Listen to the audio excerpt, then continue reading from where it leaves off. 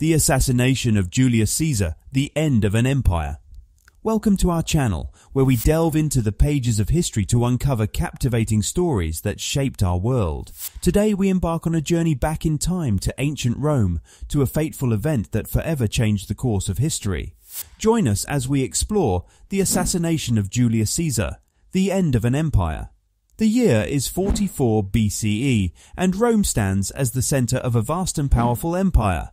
Julius Caesar, a brilliant military leader and skilled politician, has risen to become the most powerful man in Rome. However, not everyone is content with his rule.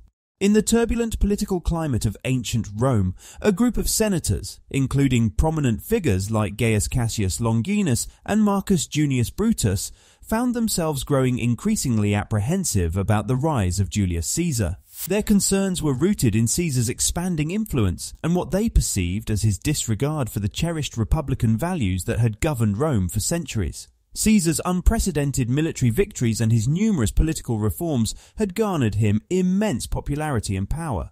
He had effectively consolidated authority in his hands, alarming those who feared the concentration of power in one individual. The senators worried that Caesar's ambition and disregard for traditional checks and balances would ultimately lead Rome down a path of autocracy and tyranny.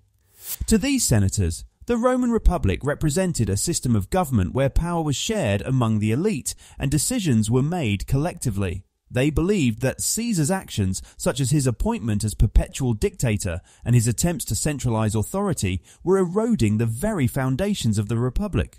Their concerns were not merely driven by personal animosity or jealousy, but rather by a deep-seated commitment to the principles of the Republic. They saw themselves as guardians of Roman liberty and felt compelled to act to preserve the balance of power and prevent the emergence of a single ruler. In their eyes, the assassination of Julius Caesar became a desperate measure, a drastic action to protect the traditional republican values they held dear, and to prevent what they believed would be the demise of Rome's cherished political system. The conspirators, led by Gaius Cassius Longinus and Marcus Junius Brutus, were gripped by a genuine fear that Julius Caesar's unchecked ambition would ultimately dismantle the Roman Republic. They recognized that the Republic, with its separation of powers and institutions, had endured for centuries, providing a stable and balanced system of governance. Caesar's relentless pursuit of power, demonstrated by his self-appointment as perpetual dictator, raised concerns among the conspirators. They believed that his actions were undermining the very essence of the Republic and eroding the democratic principles on which it was founded. Driven by their deep commitment to the Republic, the conspirators saw themselves as its defenders. They believed that they had a duty to protect the system that had safeguarded Rome's liberty and allowed its citizens to participate in the political process. Their conviction led them to take drastic measures, even if it meant resorting to assassination, to preserve the Republic and prevent Caesar's ambition from transforming it into an autocracy. For the conspirators, the preservation of the Roman Republic was paramount, and they were willing to go to any lengths to uphold its values and prevent its downfall at the hands of an unchecked dictator. On the Ides of March, the 15th of March, 44 BCE, Julius Caesar is scheduled to attend a meeting of the Senate at the Theatre of Pompey. Unbeknownst to him, this would be his last public appearance. As Caesar enters the Senate chamber, he is surrounded by senators, including many of the conspirators. They carry hidden daggers beneath their togas, ready to strike. Suddenly, one by one, they unleash a series of fatal blows upon Caesar, ending his life. Chaos ensues as senators and onlookers react to the shocking assassination. The conspirators, hoping to rally support for their cause, flee the scene while brandishing their daggers, shouting that they have liberated Rome from a would-be dictator. Despite the conspirators' intentions to rally support for their cause, they faced an unexpected backlash from the Roman people following Julius Caesar's assassination. Contrary to their expectations, the citizens were not swayed by the conspirators' claims of liberating Rome from a would-be dictator. The Roman people had grown fond of Caesar over the years, appreciating his military successes and his efforts to address the concerns of the common people. They saw him as a hero and a champion of their interests. His charismatic leadership and populist policies had garnered him a considerable following and support among the masses.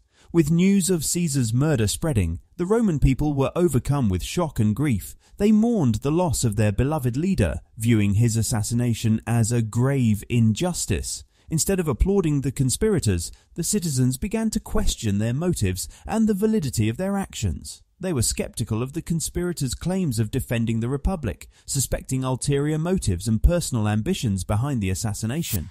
The outrage and mourning among the Roman people created a fertile ground for Marc Antony, Caesar's loyal ally, to seize the opportunity and rally support against the conspirators. Through his powerful funeral oration, Antony further solidified the people's sympathy for Caesar, portraying him as a selfless leader who had the best interests of Rome and its citizens at heart. The unexpected backlash from the Roman people dealt a significant blow to the conspirators' plans, leading to a series of consequences that would shape the course of Roman history. Marc Antony, Caesar's close ally and friend, seizes the opportunity to address the grieving masses. In a powerful funeral oration, he stirs the emotions of the people, painting Caesar as a selfless leader who had the best interests of Rome at heart. The public sentiment turns against the conspirators, leading to a civil war between the supporters of Caesar, led by Marc Antony and Octavian, later known as Augustus, and the assassins, led by Cassius and Brutus. The conflict would determine the fate of Rome and the Roman Republic. The Battle of Philippi, taking place in 42 BCE, proved to be the turning point in the conspiracy against Julius Caesar. Although Gaius Cassius Longinus and Marcus Junius Brutus achieved some early successes, they ultimately faced defeat. Confronted with the inevitable outcome, both Cassius and Brutus chose to end their own lives rather than fall into the hands of their enemies.